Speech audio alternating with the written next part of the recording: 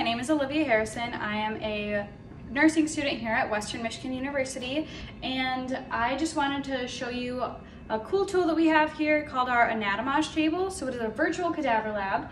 So all of these people were real people at one point, and when they died, they donated their bodies to science. So we're very thankful to have them here as just a great study tool and a way to just get to know the human body. So a couple of the cool, neat things that we can do on here is you can look at any specific body system and just take a look at that. So I will show you the cardio system. And on any of the systems that you look at, everything is going to be completely labeled. So if you click on any of the veins or arteries, you can take a look at what it's labeled, and it'll just highlight that for you.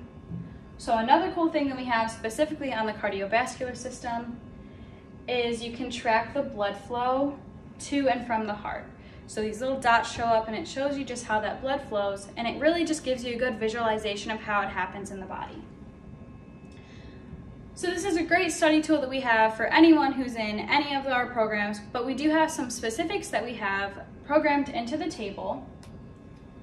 So we have looked at what you need for your anatomy and physiology classes here at Western, and this is what the syllabus specifically lines out. So as you can see, all of the vertebrae are labeled that you need to know for your class. You can check us out on our website and see our open hours, and we'd love to have you come in and take a look at the table.